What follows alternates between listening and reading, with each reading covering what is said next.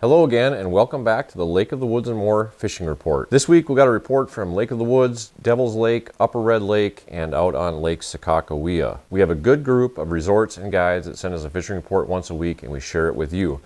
If you use any of these fishing resorts or guides, please let them know that you saw them here on After 5 Outdoors. If you have any pictures that you want to send us to put on the fishing report, after5outdoors@gmail is the email address. Send them to me and I will get you up on the next week's fishing report. Let's start out this week, go out to Upper Red Lake, talk to West Wind Resort. They said actually the fishing improved out there last weekend. They had a really good bite. That bite was in about 13 feet of water and it was really good as the sun was going down and into the evening. Some nice walleyes being caught out there. They said that set lines work better than jigging and they're hoping that some stability is going to come in the weather. We've had some, actually between today and yesterday, we had a 62-degree temperature change. So that doesn't help matters at all. Weather looks to be a little more stable coming up to this weekend, so hopefully that's gonna help the bite out there. Your highs this weekend look to be in the teens to maybe to 20 degrees over the weekend. Lows are gonna be around 0. Your winds look to be about 10 to 15 out on Upper Red Lake. West Wind has some openings in February for some of their cabins and some of their sleeper houses. So the link for West Wind Resort is in the description of this video, as are the links for the other guides and resorts. If you're wanting to get up on Upper Red Lake, chase some walleyes and some crappies too, get in touch with West Wind Resort. All right, let's move over to North Dakota, over to Devil's Lake. Talk to Mark from Bry's Guide Service this week. He says it's been a roller coaster out on Devil's Lake. Big temperature swings, high winds. But he says in his experience, the weather doesn't affect Devil's Lake as much as it does other lakes. Now he says if you're wanting to come out to Devil's Lake and you're going on your own, your best area to go out of is the East Bay Campground or Woodland Resort. They plow roads and they maintain them daily. Otherwise, there's not a lot of road systems on Devil's Lake, and if you're wanting to get out there just to go anywhere on the lake, you're going to need a tracked vehicle. A lot of snow drifts, a lot of snow. Driving in a truck or an ATV with wheels is kind of out of the question. Mark says the ice is pretty good out there, 20 plus inches in most areas. Some areas could be a little bit less, depending on where you are. Now, Bry's Guide Service has been really targeting perch as of late. He says the perch bite is pretty good.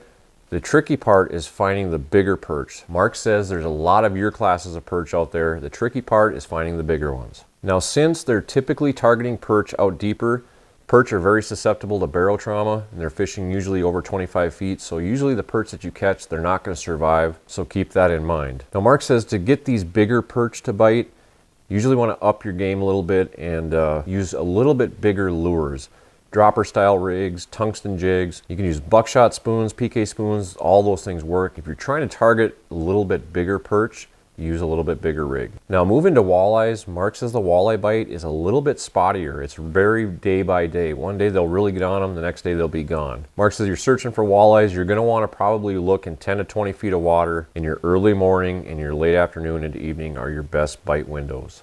Now Mark wanted to pass along, there's a fishing tournament out on Devil's Lake this Saturday. Stop by Ed's Bar and Bait for some free breakfast and some free chili after the tournament. Ed's Bar and Bait also has rod and reel combos, they got bait, they got all the lures that you're gonna need for a successful fishing weekend. You wanna get out to Devil's Lake, chase some perch, chase some walleyes, get in touch with Bry's Guide Service.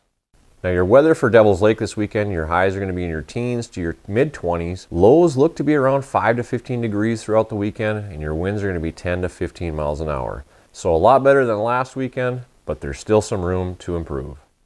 All right, checking in with Mike Peluso Outdoors out on Devil's Lake. Mike says he described the walleye bite as decent and the perch bite as fair. Mike says if you're heading out to Devil's Lake to do some fishing on your own, make sure you have a tracked vehicle or you hire somebody that does. Not as many road systems out there, a lot of snow and wind makes travel conditions tough with the amount of snow that we've had. Now Mike says his experience with perch over the past week been a little bit tougher, harder to find and harder to follow. He says he hasn't noticed really that the perch have really been bunching up like he's noticed in years past. So that makes him a little bit tougher to track down and to stay on top of them. Now as far as walleyes, Mike says walleye bite's been pretty good.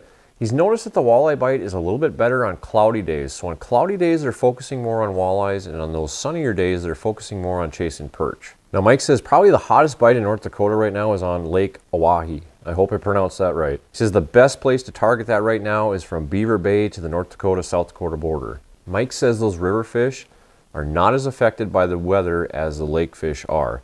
He said if you're in the right place at the right time, right around sundown, he says you're going to put some fish on the ice. Now moving over to Sakakawea, Mike says a good bite exists over there as well. Probably the area you want to be in is that Van Hook area or on the river near the Four Bears Casino. Those areas are definitely better in low light periods. Mike wanted to pass along, if you're looking to try catch a personal best walleye, he does some spring trips out near Bismarck. A lot of big walleyes are caught out there. So potentially, if that's a trip you're interested in, make sure you get in touch with Mike Peluso Outdoors. Now moving up to Lake of the Woods, let's go to the Warroad area, talk to Wes Harder this week. Been a little bit tougher up there still. The fish are still seem to be pretty lethargic from what he's seeing. He says you're still going to want to use a lot of dead stick presentations with a white or red hook, a bare hook, tip it with a minnow or a minnow head. Now he says the walleye fishing has been slow, but he's noticed an uptick in his clients catching perch. So if there's a silver lining to the walleyes being slow, perch fishing is a strong number 2. He's had some really nice perch coming into his houses and some bigger northern pike as well. Now Wes runs a full line of sleeper houses and some day houses too. He runs the Alumilite houses, very comfortable, very warm. He had a cancellation, so he does have some openings, and he's got some openings coming up now in mid-February. So if you're wanting to get out on a sleeper house or a day house, fish out of the Swift Ditch area on Lake of the Woods, make sure you get in touch with Wes Harder's Guide Service. All right, moving over to the southeast end of Lake of the Woods out of Baudette, Marshall from Lake Road Lodge says this past week he'd describe as spotty. Out of a row of houses, he'd have some houses that would do pretty good and some that were a little bit slower. Now most of his clients have been using the colors gold, orange, and blue, and he says there's some fascination with blue this year. Blue has probably been the top color for catching walleyes. Now Marshall said they made a big move, so they're out quite a bit farther this week. And he says if you're coming up there and you're going out on your own, if you're going to try go off the road and use a wheeled vehicle, you're going to have some difficulties.